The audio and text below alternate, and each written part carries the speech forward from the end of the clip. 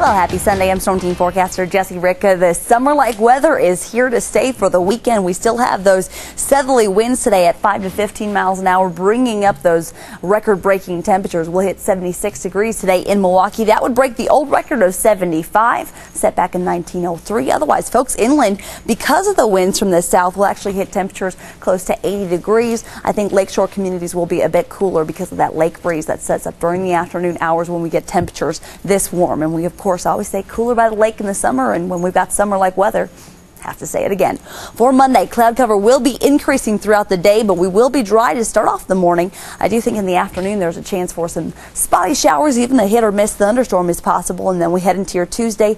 Those showers push out of here. We'll be looking at clearing conditions for Tuesday.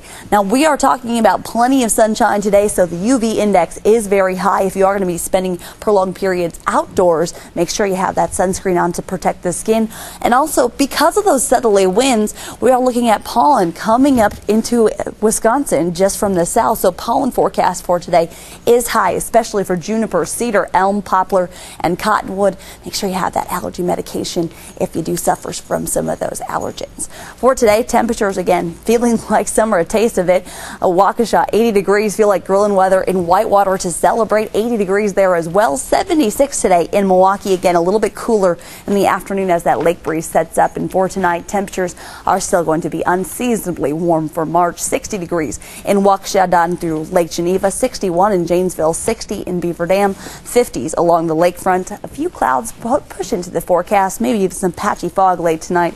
And then for Monday, those clouds again will be increasing as that cold front starts to edge closer to us, bringing a chance for a couple scattered showers, even an occasional thunderstorm. That's going to keep our temperatures down just slightly, but still 70s in March. Almost unbelievable. We are looking at temperatures that will bump right back up into the mid-70s, even 80s inland on Tuesday, and then a little bit cooler weather settles in on Wednesday.